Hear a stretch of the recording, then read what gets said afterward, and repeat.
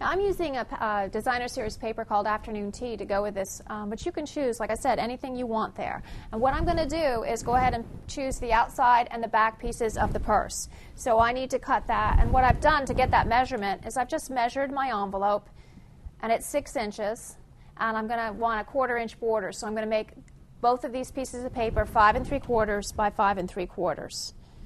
So 5 3/4 by 5 3/4, and I'm making the front and purse the same paper. You can choose what you want there. So once you get those cut, you need to cut the inside pieces. And the inside pieces I'm also going to double mount, which means that I'm going to have a piece of solid cardstock and then mount the designer series paper on top.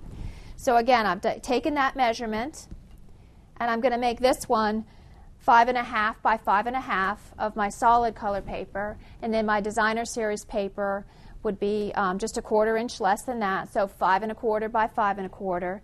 And I'm going to need one for the inside pocket on the right side, one for the pocket on the left side. And then for the last piece of paper that you'll need to cut, I'm going to need to cover this middle place, and that is 6 by 6 again, so I'm going to make that paper 5 3/4 by 5 3/4. And this time I chose to use a coordinating paper for the middle.